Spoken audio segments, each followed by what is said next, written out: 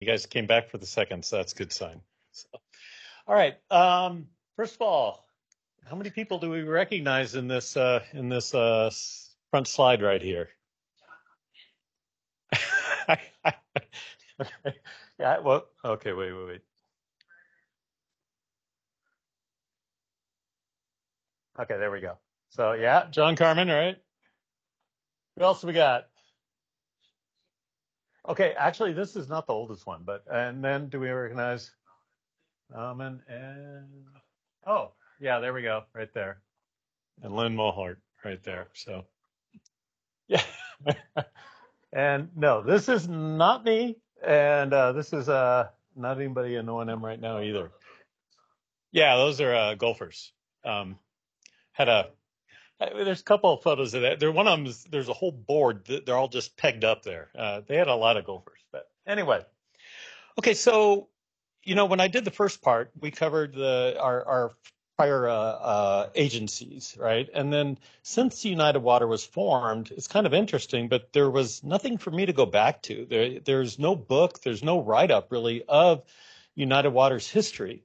And so actually I had to start digging through old newspaper articles, all of our old board minutes, and then I relied on also we used to sit up there, Craig and I used to sit up there with John Dickinson, who told us all these stories. And of course, that was 15 years ago, and I've forgotten most of them. But either way, so we also did, I also did pull from some of the old stories also. So anyway, but I just want to bring up, I know I did. I'm only touching the surface of everything that went on during this period of time because there was so much going on at this time. So let's go.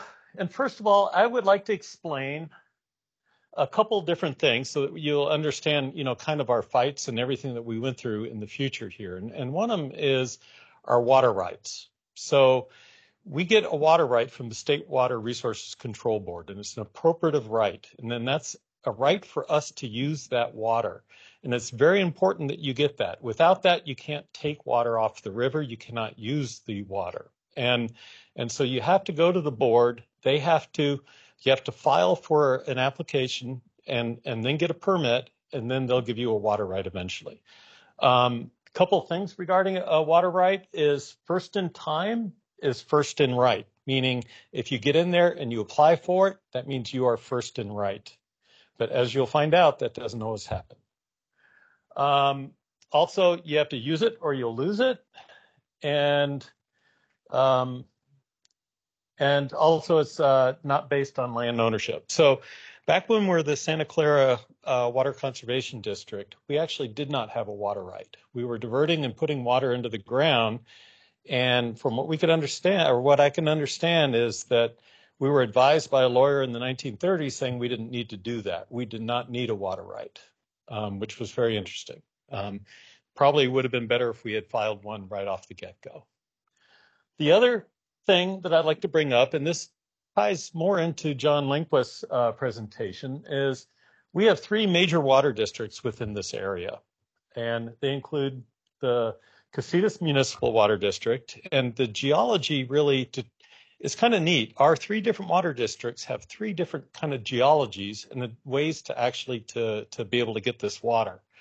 And Casitas is in the mountains, but they have very little groundwater basins, but they also have a fair amount of rainfall.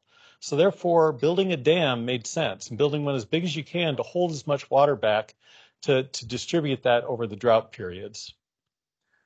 Callegas, on the other hand, doesn't have many mountains in its area. It has no ability to build big dams because of that, and also there isn't much runoff. They also didn't have very many groundwater basins, at least in this portion of it. There are a few groundwater basins in here. So therefore, they have to rely on others, outside sources for their water. And then United Water Conservation District actually has the best of both worlds. We got the mountains, we got the rainfall, so we have places to put dams, but then we got these massive groundwater basins that were able to store that water very cheaply compared to building other dams. So we had the best of both worlds. And that's the reason why, when we talked about a few weeks ago when I was talking about it, people were trying to get this water, it's because we were in a very favorable area for water. Okay, so where we left off last time was we went through a very wet period in here. So this is the rainfall right here. These are 10-year, this is the 10-year average right here of rainfall. So whenever it was higher, that means it's a wet period. Whenever it's dropping, that means it's a dry period, right? And so we were in a very wet period. Water resources was a little bit less of a concern at that time, but what was a concern was flood protection. We had lost several bridges at that time, and so the formation of the Ventura County Flood Control District was formed. And we were in Zone 2, and Zone 3 was actually part of the Callegas system. And as a result of that formation, they did a water study for flood protection and for water resources. And then they concluded that if they took water from our area up in the Sespe and brought it over to their area in Zone 3, that would be a good use of water resources. That, of course, made our predecessor agency very concerned. And as a result, we ended up hiring Harold Conklin to do a water study to figure out what we need to do. And if you remember his name from last time, he was the one who worked for the State Water Resource Control Board and designed our percolation test when we're fighting against William Mulholland regarding St. Francis Dam. And so that was 20 years prior. He now owned his own consulting firm. And so we hired him because he was familiar with the area, and also he was the state engineer for the State Water Resource Control Board. So he performed a study, and he concluded, that we were, even after this wet period, the estimated overdraft was around 30,000 acre-feet in the Oxnard Plain. That number over time has just roughly has always been there. It's either 20 to 30 to 40,000 acre-feet. It's quite amazing. But one of the concerns is water levels did not recover after that wet period. They noticed that water levels in the 1930s after the first wet period were higher than what they were this time. And they said, okay, we got a problem here. We are definitely using more, and we're gonna have problems in the future. And his third suggestion was file our water rights now, because nobody had done that. So far Zone 3 didn't do it, and Callegas had not done it. So he said, get them in. That was the first order of business. I think it was literally the next board meeting we had filed our water rights, and we filed big. We filed for about 2 million acre-feet total.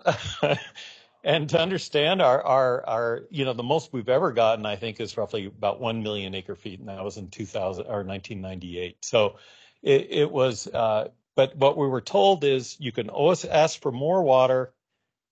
I mean, you can always ask for less water. Once you file, you can never ask for more water. So therefore, you file big, and then you tone it down. And so we did. And then, of course, that changed into several different water rights applications that we sent in, and they modified those. And each one of these were for different creeks and for agriculture municipal purposes. So our first plans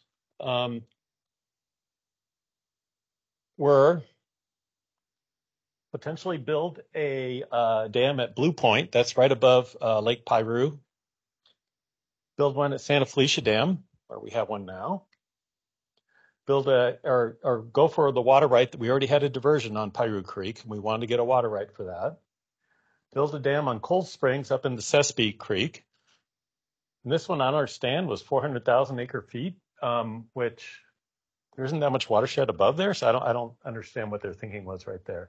Build a Hamel Dam, and then also Topo Topo Dam, in all in the Sespe. And of course, get our water rights for Satakoy diversion, and at a diversion rate of 375 cubic feet per second, which is our current rate. So the total surface storage was totaled about 780,000 acre-feet. So we toned it down a little. But right after that, right after we filed ours, Zone 3 filed for a water right. And and they ended up shortly after gave it to Cayugas, the application and their right or the right for that application.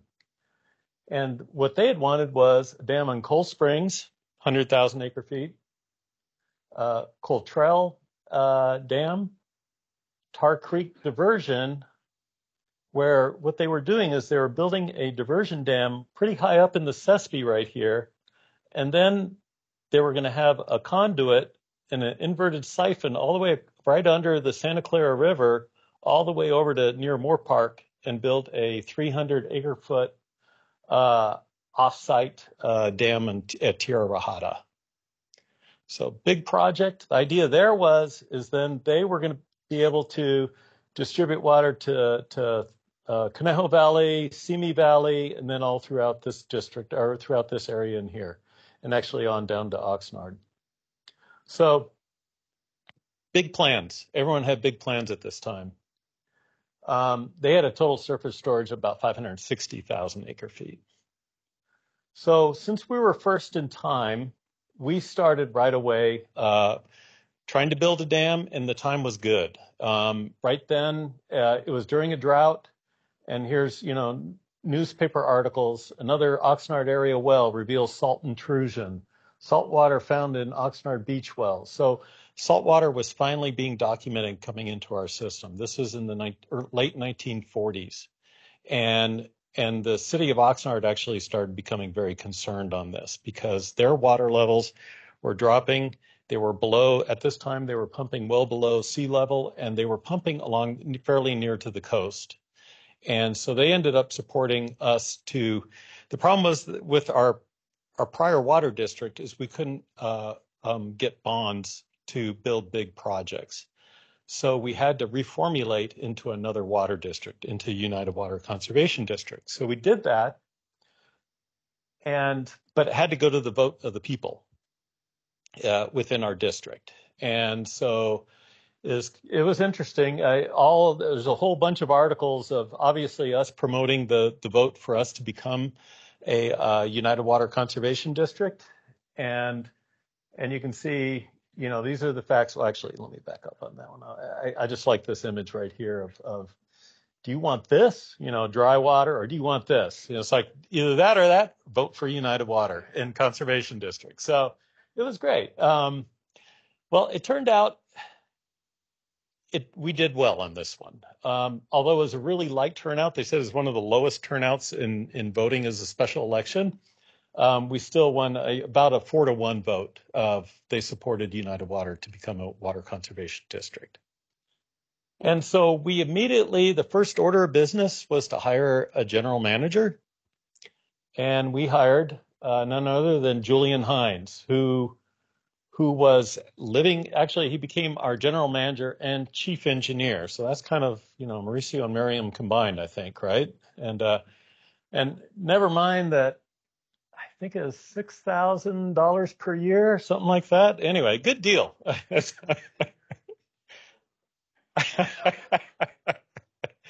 Yeah, anyway, Julian Hines was well known. He was the manager for Metropolitan Water District, general manager for Metropolitan Water District for about 10 years.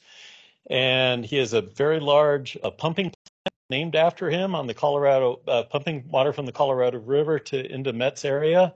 It's called the Julian Hines pumping plant. And anyway, he actually he had to retire from Met because he had turned 70. And he decided to go to live in Santa Paula and retire. But then all of a sudden we found him, and he decided, well, he'll take us on as a project, I guess. And anyway, so it was good to have him. He was a well-recognized person in this area. And frozen. It's frozen.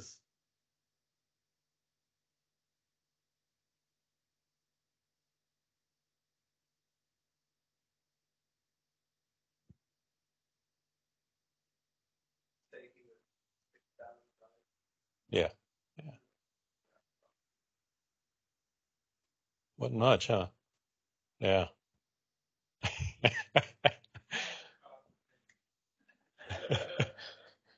He's retired as supplemental income, I guess. I don't know. Yeah. Anyway, so immediately right afterwards, we started geotechnical investigations looking for dam sites, the appropriate dam sites in both Sespe and Piru Creeks. Um, and if you're interested, there's a whole series of pictures up here of these investigations of people going up into the Sespe and drilling and lots of reports and everything else. So every time when I talk about one of these dams, there's reports behind it. There's analysis behind it of what its yields will be. This right here, this long one right here is a yield analysis. Is obviously before Excel, but you'll see it's monthly for many, many years of how much water goes into each basin, and they transfer it, and then they look at what the yields were for each project. So substantial amount of work went into each one of these that I'm mentioning right here. Anyway, so what we had proposed was we ended up, after all the investigations and what we thought was a reasonable project to start building, was Santa Felicia Dam and a dam on Topo Topo, which is right up here in the Sespe, and then improvements to the Satakoy diversion. And still, we were still in a drought. So still times were very favorable to get a project like this through. People found the need, with headlines like this saying salt water pouring into the Oxnard Plain, that obviously made people very interested in what we were doing. Water levels dropping, pump lifts high, drop as water table, city water wells below sea level right here. Anyway, there's many, many articles regarding all this during this period of time because it was a big deal. And so we proposed an $18 million bond to build both Sespe and Piru and the improvements. And again, I don't know, does that translate to what a dam would cost now? I don't know. It seems pretty cheap. But so lots of PR, vote yes, vote yes. Oh, this one I like. This is a message from your Oxnard new car dealer. It's like, and then it lists all the car dealers in support of this. It's like, maybe car dealers were viewed differently back then. I don't know. So, but vote yes for water. Yes. Anyway, lots of PR, lots of support to try to get this bond through that we tried to get through. And so it finally went on December 16th. Vote no actually was very interesting. Charles Outland, who was a resident historian in this area and a very well-known person, said no. A few others did too. And so there wasn't entire support for this project. And what happened was, unfortunately, we needed a 2/3 majority to pass the bond. We got about a 50-50 votes, and so therefore it did not pass. So we took it back and actually started looking at, so what we did was they started looking at focus groups, and they said what went wrong. And they figured out that it was a little bit too expensive, and also the people down the Oxnard Plain, they didn't feel like they were benefiting enough. So they redeveloped a project, and they said, let's take away Topo Topo, but then also let's look at adding a whole delivery system out to the Pleasant Valley area and put in the El Rio spreading grounds and OH delivery system. And this time, now with the dam, with these improvements, it's probably starting to look pretty familiar to you.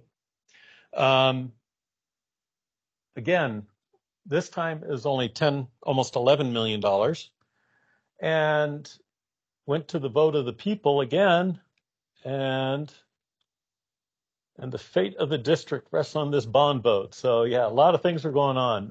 A future of 75,000 people rests on the water bond, and we ended up passing. So the city, again, voted overwhelmingly for it because we had lots of improvements for Oxnard, but overall we had 6,000 yeses, 2,800 no's. So we had a 2/3 majority, and it passed.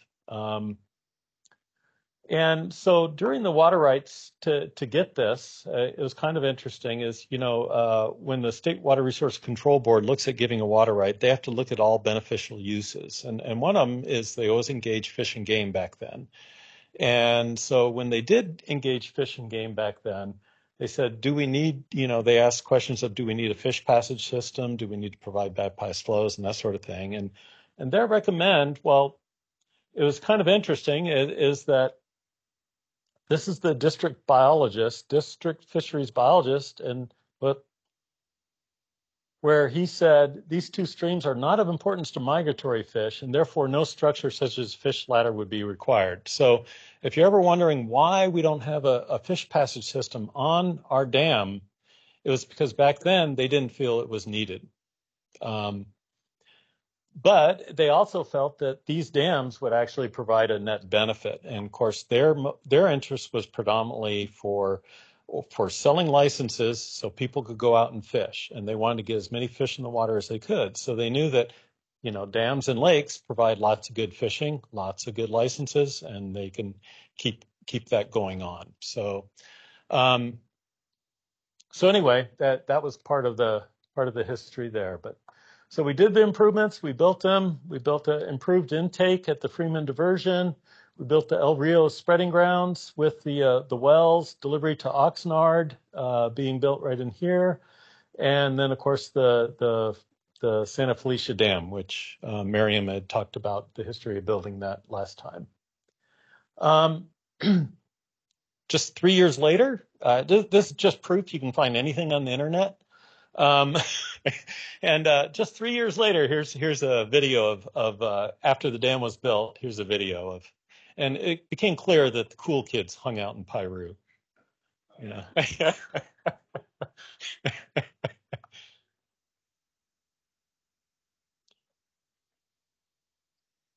actually had some water in it, enough for water skiing. And anyway, I just thought this video was kind of funny to see. That one guy was.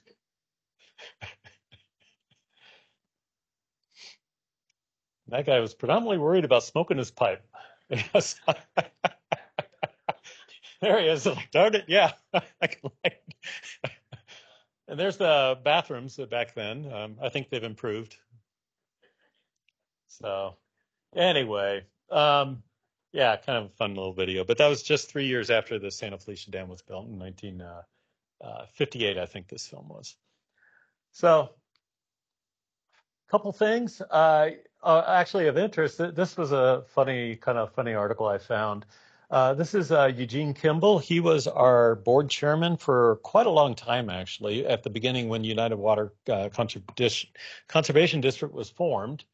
And this person right here is Roy Wilson. He's a well-known architect in Santa Paula. He built the Limonera building amongst many of the well-known houses there, and he went and proposed. He said, now that you built the dam, he went and proposed these 30-foot tall, 60-foot long brontosauruses at the entrance of the lake. And just from looking at Kimball's face, I don't think you knew it wasn't going to pass.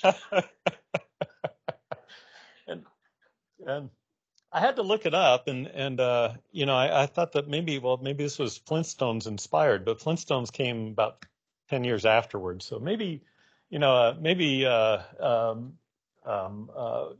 Roy Wilson was just a little ahead of his time. I don't know.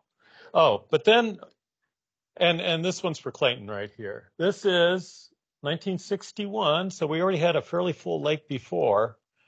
And I just want to show you how low the hydrologists used to take the water. All right. This.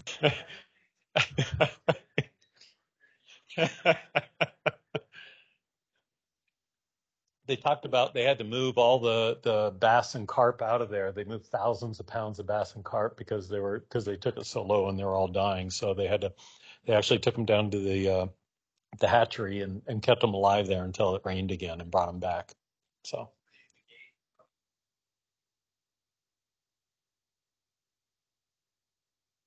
Yeah, this is the old intake, right? Yeah. Oh, okay. And well, I once saw a picture of a pump right here where they actually were pumping it in. I mean, that's how low it got. Anyway, um, So after we finished the dam, Julian Hines retired. He said I was here to build the dam, and then he retired, and William Price became our new general manager at that time. So let's see. So what happened now was we had just built the dam. We didn't get a dam on the Sespe. The voters did not approve that. Callejas, of course, was waiting in the wings, going, now's our chance. United obviously can't build a dam in the Sespe, so they challenged our water right and said, now it's our turn to go build a dam on the Sespe. And we went through a fight with them. And we had 22 days of testimony up at the State Water Resource Control Board. And so it was just, one suit after another coming in there and talking about how we needed the water, and they would talk about how they needed the water. At the end, though, we lost. It said, and here's the reason being, is that the highlight, it says provide no water for Callejas district, and we might as well condemn that portion of Ventura County to economic stagnation. And therefore, even though they were a junior in water rights, they gave it to them. They said, okay, you guys can go ahead and build that. So basically, we had just lost Sespe Creek. And Sespe Creek is about 60% of all of our water, right? So we had just lost more than half of our water at that time. So big deal back then. But a couple things happened. And of course, United Water, they gave us our water right, final water right for Santa Felicia Dam and the Satakoy diversion, and of course our Piru diversion there too. But something happened in between there, or just a couple of years after that, is that Callejas signed on to MET to be able and to build a project to get water from MET through the Santa Susana Tunnel. And then also MET just agreed to help agreed with the Feather River project, which is also known as State Water Project from DWR, which is part of Oroville, right? So those two things went on. So before the board agreed to them to harvest water off the Sespe, because they had no other alternative, right? So as soon as they signed up and signed up with MET, we appealed. We appealed to the State Water Resource Control Board. And when we did, we had another 23 days of hearings up at the State Water Resource Control Board. And this is, 5 years later, actually, than the first one. And this kind of interesting, this photo, there was a whole series of them taken. And what they were doing is they were trying to study their faces and their reactions to certain things. So they were actually taking a whole bunch of photos and looking at them going, okay, they're swaying, they're not, or whatever. So this is one of those, this is actually during the hearing, and they were actually listening. And I forget who they all are, but there's a couple are State Water Resource Control Board, and others are lawyers. And after that, United wins, actually, this time around, because they said they found, MET can supply Callejas. They're okay. They're going to get Feather River project. And we also showed that we still need it here. We were in overdraft, and we had other groundwater studies to show that. So finally, we won. And we went back to designing dams again. And this time, actually, what we were doing is we were considering two dams, Cold Springs and Topo Topo, but ended up we joined with the Bureau of Reclamation this time around to build these dams. We ended up trying to push through Topo Topo first, because we knew it was going to be a heavy lift. Here's the artist renderings of what they were going to look like in the Sespe. Here's Topo Topo right here. I think this is Topo Topo Bluffs right here. I don't know. Anyway, so, and then, and here's Cold Springs right here, what they were going to look like. And timing again was right. It was seawater here. Ocean water ruins 50 wells on the Oxnard Plain. Seawater running ruining local wells. The need was obvious that we needed this dam. Um, but and we pushed through. We had one tour after another to go up to the sites. I mean, this is just a handful of them. And actually, the one I find funny is the first feminine. They brought a group of women, and the newspapers concluded that the women had a good understanding of the need for water resources in the county. And anyway, just quite odd. I found that one, but anyway, we brought up tons of tours, lots of things going on. But this time, the fight wasn't so much with others, and it wasn't about the need for the project as much, but there was something new coming up, and there was an environmental movement that we had not seen in any other previous time. And this time it was the condor. The condor became the species of, well, it was an endangered species, although this is before the Endangered Species Act. And there's probably 200 articles going back and forth about the condor versus water and the water needs of the people here. And and it's mostly, it started out with the Sierra Club. Sierra Club had just finished fighting off, was a dinosaur in the Colorado, the Dinosaur National Monument dam that was going to be in there. They had just finished, they were fighting off different dams in different areas. They actually joined in on this one, but the Audubon Society definitely was part of that, of going against the dam here at Topo Topo.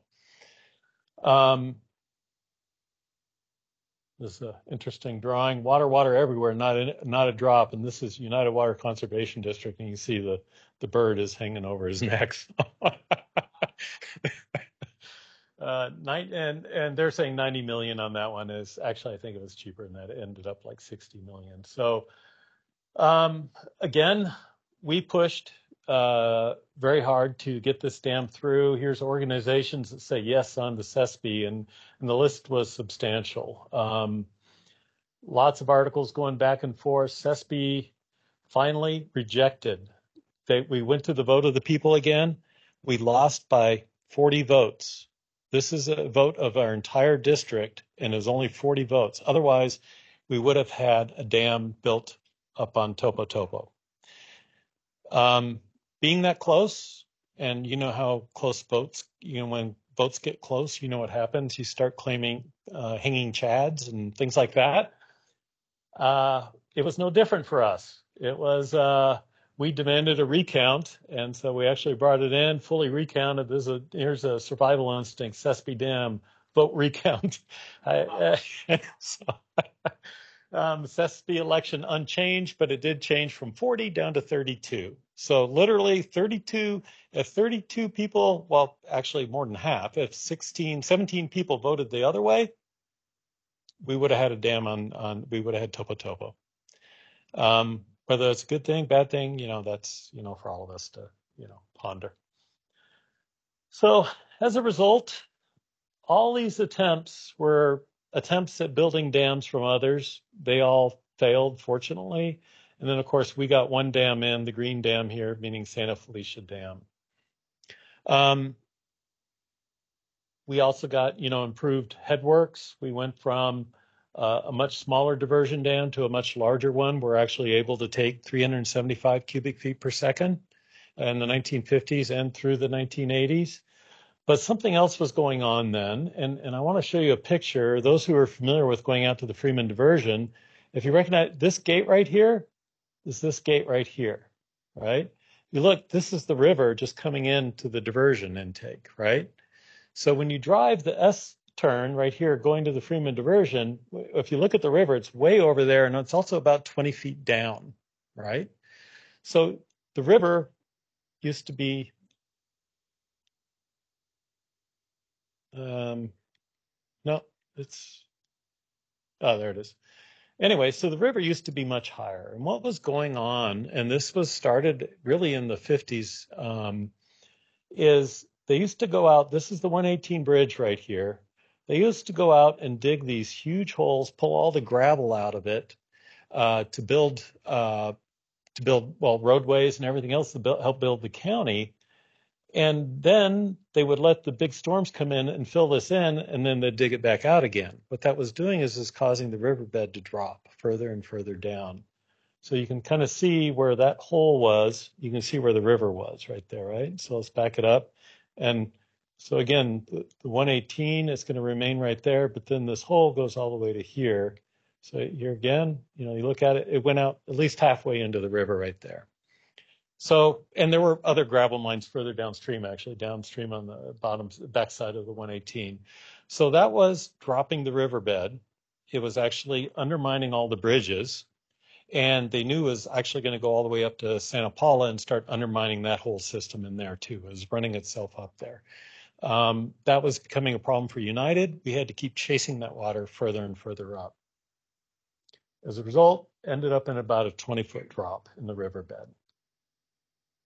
Also, 1970s, the State Water Resource Control Board came down, and they were concerned because we had ongoing seawater intrusion in this area. They knew that we're in overdraft, we had seawater intrusion, and as a result of their investigation, they threatened to adjudicate the Oxnard Plain.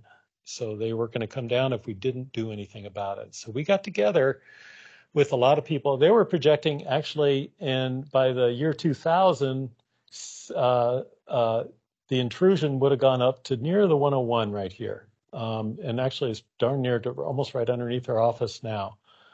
And so anyway, we got together with the county, State Water Resource Control Board, the DWR, and actually Fish and Game worked with us too to develop a solution so that we wouldn't get adjudicated. And the solution was 3 points. It was the creation of the Fox Canyon Groundwater Management Agency. It was the Seawater Intrusion Abatement Project, which is the Freeman Diversion.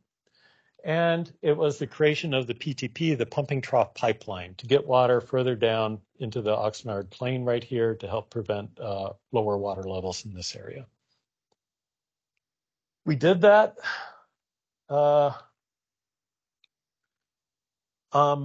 And during that time, in order to do that, we needed to get another water right, an increased water right, because the Freeman Diversion actually could be able to divert more than what it had in the past. So we went for a permit. Fish and Game at that time protested it, and they said that they had some concerns regarding steelhead trout this time. And so what they wanted was a 2-year study. They wanted a 2-year study to figure out, are there still steelhead in this river system or not? And so for 2 years they went out and netted. This is the Sespe right here, and also at the Freeman Diversion and other places looking for steelhead to find out, is there still a viable population here or not? They found, I think, 2 or 3 adults during this 2-year period. And so they concluded that there were still a remnant steelhead population, and therefore they wanted us to put in fish passage system, and they wanted us to provide bypass flows. And so we did that, actually. Their first recommendation was putting in the exact same one that we actually have at the Freeman Diversion today. So we built the Freeman Diversion in 1990, much bigger than this doesn't look anything like it now. We had to scrape all this out and to build this whole project right here. It's a much bigger project than what it looks like, when you go out there today. Here's an older picture. You recognize these 2 people right here. The signing of the opening of the Freeman Diversion of when they started. So anyway, we built the Freeman Diversion.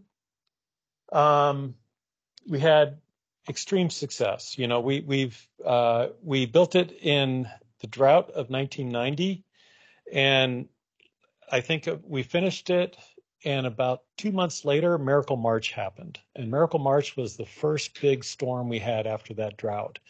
And then we went into probably the wettest decade on record that we've ever had. So the Freeman Diversion paid off.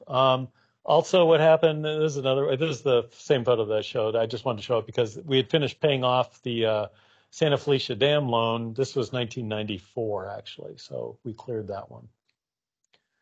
Um, so, long story short, in all of this is we we've had seawater intrusion for a long time now. 1960s, we're looking at seawater intrusion coming into this area in here, and we're looking at it coming into this area right in here. This is an upper aquifer system. 75, 79, pretty much hadn't changed much, you know. And again, 95 to 99 hasn't changed much. So long story short is, and this is kind of currently where we think it is at, probably a little further now because it's been a little bit of a drought since.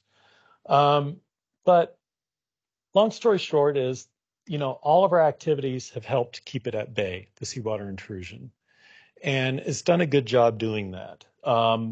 Do we need more? Yes, because we can't have this advance more. And I think I'm going to end with this slide right here, which is always one of my favorites. This is when we built the Freeman diversion. We had an incredible amount of our average diversions back then through 2011 was about 75,000 acre feet.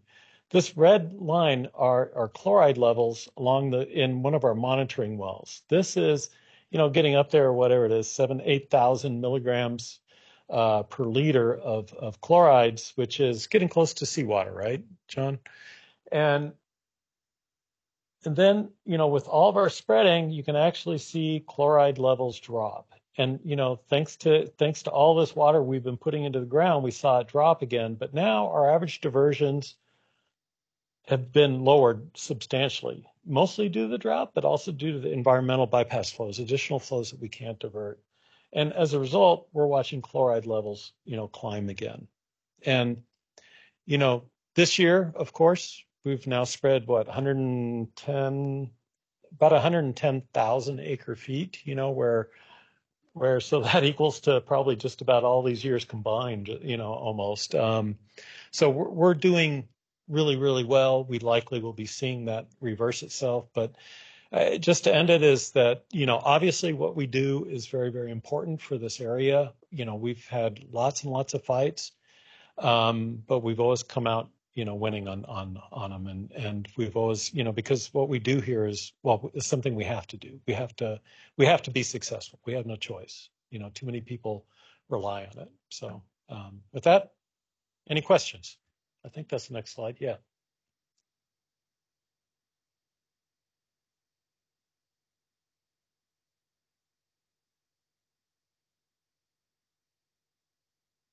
No? Yeah, go for it.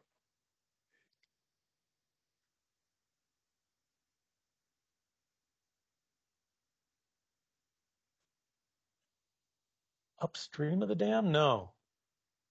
No, I didn't see that one. They're they were going to do our dam, right? They had an interest in hooking up to our dam at one point, but that's the reason why we put in our power plant, right? Yeah. Go ahead.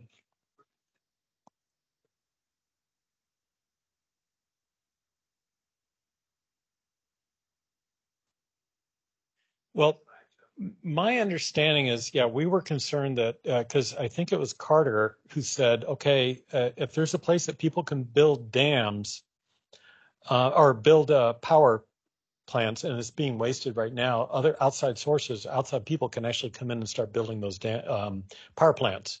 We didn't want that to happen here, right? We didn't want somebody coming in and building it and then potentially telling us how to release water. So we built our own. And that was our interest. It really wasn't so much of, yeah, this is going to be, a moneymaker or anything, right? Because it really isn't. So, yeah.